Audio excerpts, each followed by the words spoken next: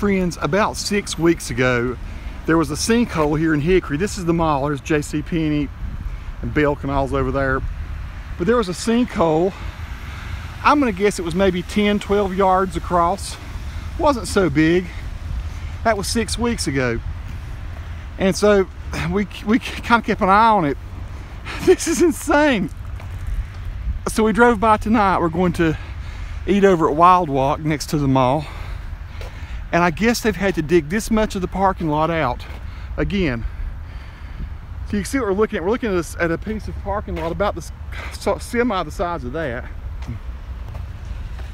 And they have had to do that to go and repair this hole.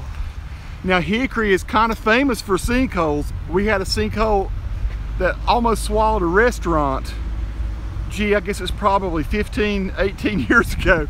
It took them forever to repair that one. But this is just crazy. I had no idea they had to do this. And this is, I'm just getting a different vantage point here. Wish I had my Mavic Pro with me. I'd fly over that to show you. I'm guessing that is probably at least 50 yards across now. At least 50 yards. From end to end, maybe more than that.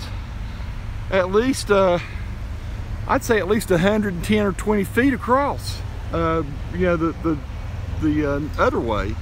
Looks like it's at least 30 feet deep. So I don't know what's caused the hole. I guess it's a drainage issue. I just don't know. Why does Hickory get big sinkholes?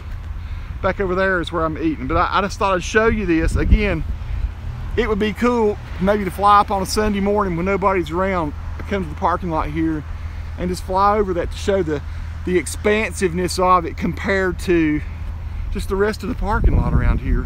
They got a lot of gear out to work on it. To Hickory's credit this time, they're not waiting. That last sinkhole that I'm telling you about that was over narrow like a steakhouse, I can't even remember the name of the restaurant now, but it swallowed a couple cars. One of them was a Corvette, beautiful Corvette, and it went right down the hole, and it edged right up to the side of the restaurant. The restaurant, I don't think it ever did go down. They eventually did destroy it though, so that's been patched up. It was another monster sinkhole, but not to the size of this one. Crazy big sinkhole here in Hickory, North Carolina. I just thought I'd show you that. Another just insane bit. You know, North Carolina is so cool. Not many downsides to living here. But in Hickory, you can get a big old sinkhole. You might just be walking around and you might get swallowed up. I don't know. Peace to all who watch. Subscribe to the channel if you like.